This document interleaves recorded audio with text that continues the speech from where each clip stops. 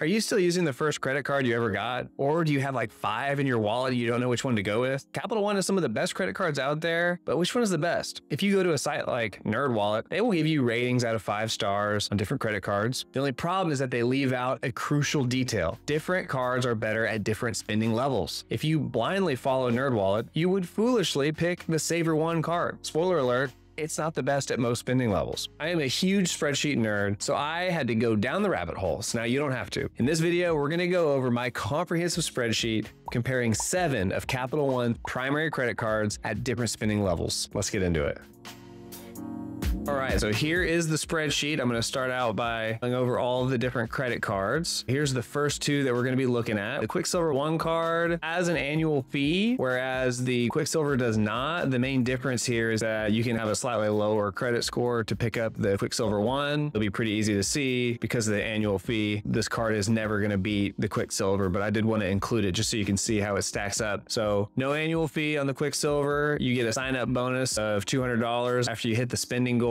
On all purchases, you get at least 1.5 points. If you spend money on hotels or rental car, then you get 5 points per dollar spent on the hotels and rental car. And that's all the same for the Quicksilver One. Now let's move up to the Savor and the Savor One. So here we can see the Savor One. Main difference here is the Savor One has no annual fee. You still get a sign-up bonus, but it's going to be lower than the Savor. And then you also get dinged on the streaming and dining and entertainment points per dollar that you get. You can see on the Savor One, you only get 3 points per dollar, whereas with the Savor, you get 4 points per dollar. Now we're going to keep going up. Venture and Venture One. Similar scenario to the Quicksilver and the Quicksilver One. The Venture One has 0 annual fee. But as a result, you get dinged on the points per dollar spent on all purchases. You also get dinged on the sign-up bonus. The sign-up bonus is pretty huge with the Venture, $750 worth of points, whereas on the Venture One, you only get 200. So excluding year 1, the Venture One will start out on top because it does not have an annual fee. So you can see with the Venture, it has an annual fee of $95. You do get a $25 value with the lounge access and a $25 per year value on the global entry / pre-check, but you still end up down $45. In order to make up that difference, you have to spend enough money naturally for your 2 points per dollar to overtake that 45 difference over the 1.25 points per dollar spent on the Venture One.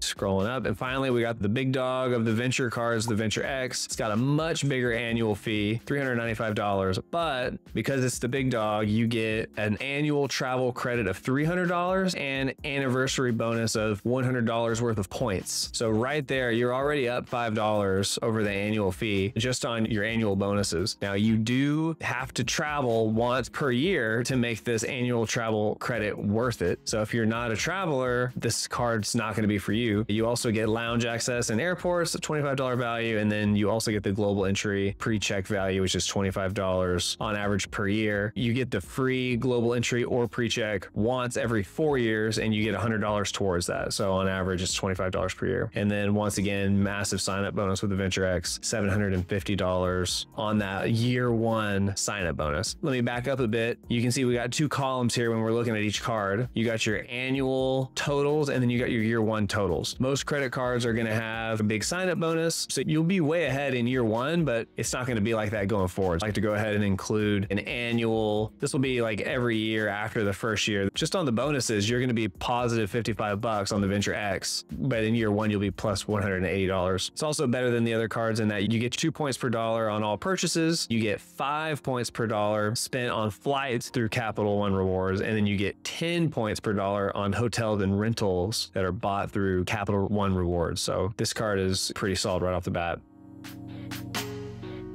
One of the big things that is going to help you to analyze which card is best for you is knowing which of these perks are you actually going to use. So I put a 1 in here. If I'm the type of person that likes to use the global entry or pre-check, this is just like a quality of life upgrade to just get you through the lines faster at the airport. If this is something that you don't care about spending the money on, you just pop a 0 in there and it'll automatically throw a 0 into all these rows below for the global entry and pre-check. If you're not going to take a trip every year that utilizes a flight or a hotel that you book through Capital One, you're going to pop a 0 in that one as well. And you can see it automatically zeroes out the lounge access access. You're not going to have access to a lounge if you're not going to the airport, and you're not going to be able to utilize your annual travel credit if you put a 0 in there. Here's another one right here, number of travelers. So if you are going to be with a significant other, you put a 2 in there. And we'll go back to the 1 trip per year on the flights and hotels. So if I put 2, you can see the lounge access is increased from $25 to $50 because you can bring in a guest and you can take food out with you. You definitely have enough to probably up to 4 people you could feed. So if you have a family of 4, you go in, you come out with a bag of food for your family, you can put a 4 in there, and then now you're up to $100 value if you're able to take advantage of the lounge access there.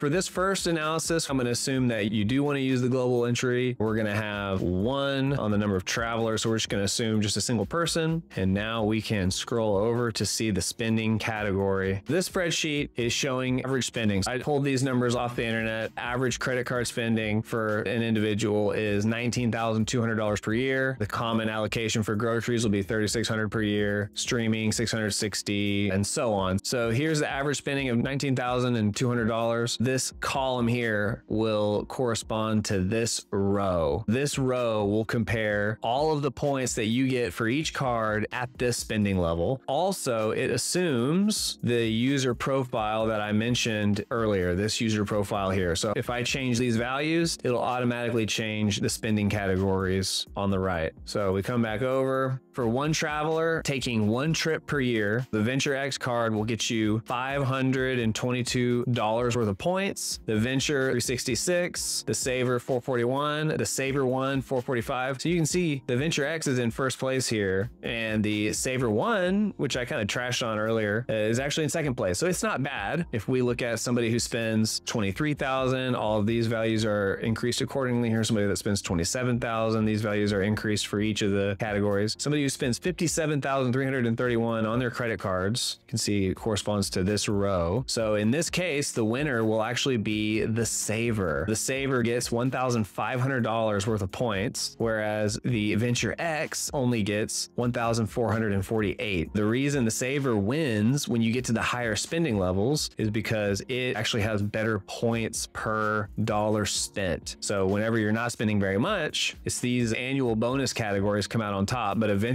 as you spend more and more, the Savor overtakes it, and eventually the Savor One probably would as well. If you want to see a graphical view of this, we can keep scrolling down. We can see here at the beginning, the Venture X is on top straight away. This axis down here is your spending, and as we spend more and more, it slowly gets overtaken by that green card, which is represented by the Savor here. At the lower spending levels, down here is kind of bunched up, so I made this graph down here so that we can kind of zoom in. At the lower spending levels, you can see the Venture X is on top. Second place is the Savor One. The reason it's above the Savor is because it starts off without an annual fee. Since there's no annual fee, it's going to take some spending for that green to close the gap. And you can see if we scroll back up, the orange overtakes the green around $23,000 spent. So depending on your spending, there's going to be different cards that are going to be on top. Thanks for staying with me this long. If you are interested in this spreadsheet, I've included it in the description. So at the end of the video, you can snag that for free. Give me a like down below. It helps with the algorithm, and I would really appreciate it.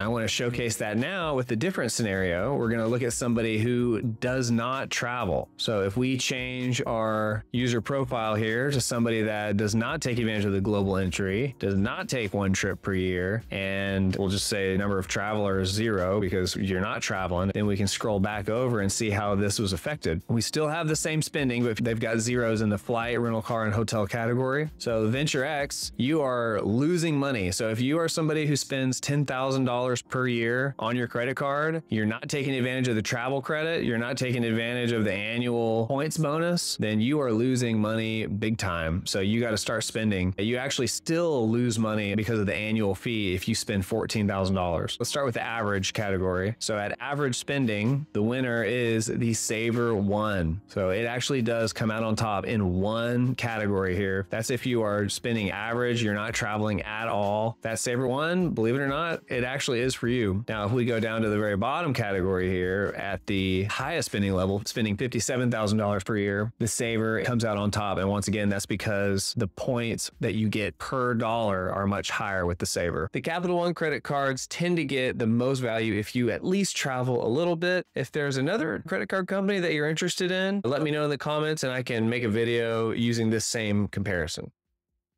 The next user profile I want to look at is somebody who travels maybe a little bit more. So for a big traveler, we're going to say they do use the global entry pre-check. They are going to do 3 trips per year, and they are traveling with a family of 3. They're not doing just 1 trip per year. They're doing 3 trips per year. So this is accounting for 3 people. You can see the lounge access is now a big benefit because every time you go into the lounge, it's about a $25 value per person. So $25 times the 3 people, that's $75. And then if you're doing that 3 times a year, $75 times 3, that's $225 value in just free food and drinks. You're also getting to utilize the annual travel credit, you're utilizing your anniversary bonus, of course, and you are getting to utilize your global entry and pre-check. The other card that also gets access to the lounge is the Venture card. So if we scroll back over and see how this affects our points, we can see that at average spending levels, the Venture X card has pulled way ahead of the pack. The Savor left in the dust, even beat by the Venture card. And this difference is only going to get bigger as we spend more and more money. So if we look at this last category, the Venture X is getting a staggering $2,329 value. The Venture is getting $1,500, and the Savor is now jumped up into second place with $1,720, with the Savor One actually in third place, right behind the Venture card. So in this case, you're getting big benefit with the yearly annual bonuses, and then these Savor cards are catching up with their superior points. But again, it's going to take a lot of spending to finally catch up to the Venture X card. That makes a big difference. Another big benefit to the Venture X card in the travel category, if we go back over here to Venture X, you can see for hotel and rental, you're getting 10 points per dollar. So that the more you spend on travel, hotel, and car rentals,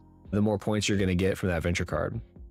The final category is going to be people who want to churn their credit card. Churning is where you get one credit card, you get your sign-up bonus, and then you deactivate it or downgrade it into a free version of that same card. I recommend downgrading to a free version of that credit card company. Usually it's better for your credit score. That being said, most of the credit cards with the really big sign-up bonuses do have some restrictions. They won't let you just continually churn the same credit card. Most of them will have a restriction saying, if you've received this sign-up bonus in the last 2 years, you will not be eligible for it. We're going to pop a 1 in this first year only. So this is for somebody who's churning. In the previous analysis, when we were looking at the amount of points you get as a function of spending, we were not considering the year 1 sign-up bonus because I wanted to give you an idea of what you could expect if you hold the credit card long term from year 2 to year 10. Now with this analysis, we are going to solely look at year 1 because we're looking through the lens of, I want to churn this credit card. Which one is going to give me the most value on that sign-up bonus in year 1 so I can then move on to the next card as soon as possible. So average spending category, $19,200 for somebody who is going to utilize the global entry and the pre-check. They are going to do 1 trip per year and they are going to have just 1 traveler. So in this case, if you're doing year 1, this is for churning only. The Venture X and the Venture is just destroying these other Capital One cards. These are the clear favorites in terms of value for just taking advantage of that first year sign-up bonuses. And that was pretty easy to see from the beginning. These 2 cards are the only ones that give you the big $750 sign-up bonus. The Venture X gives you the $300 travel credit and the anniversary bonus. So that does a really good job of making up for these big annual fees. As you can see, it is crucial to compare different credit cards at the spending rate that most closely matches your own spending. Not only that, the type of spending that you have will also have a huge impact. In this case, going on just 1 trip a year that includes a flight, hotel, and a rental car puts the Venture X way ahead of the pack. As promised, I've included a link for this spreadsheet tool in the description. If you're interested, I would really appreciate you leaving some comments, give me some feedback. Are there any things you'd like to see added, taken out, anything you'd like to see changed? If you need help to determine your current spending levels, check out my video on the easiest and most passive way to budget and track your spending. Until next time.